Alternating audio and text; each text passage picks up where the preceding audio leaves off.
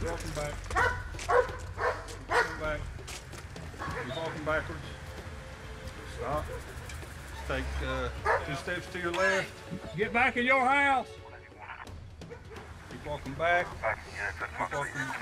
Keep walking back. Keep walking back. Put your hands behind your back. Relax. You got anything on you? Where do you live at? Right here. What kind of vehicle you on? Right here. Right here. Okay. Where'd you come from? It was right here. It's right here at my house. I went over You my just house. came home? Yes, sir. Actually, I didn't even leave my house. Okay. I saw all the lights. We walked up there. Walked up where? I walked right up there to the trash cans. The dumpsters up there. Okay. We got an armed robbery up here, and the dog tracked to you. Oh, no, sir. No, sir. Turned out that he wasn't the bad guy. He was just, him and his mother were just overlooking the scene because they saw a bunch of flashing lights and sirens, and they seen the police getting guns out. So listen, the tracked you, seen you outside. That's why you're here in handcuffs, okay? Thank you for your cooperation, okay?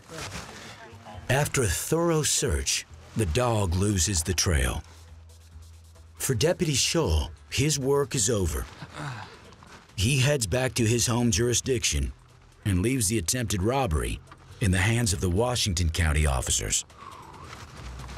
Yeah, it's not every day you get a response to an armed robbery at a store like this, so kind of unique.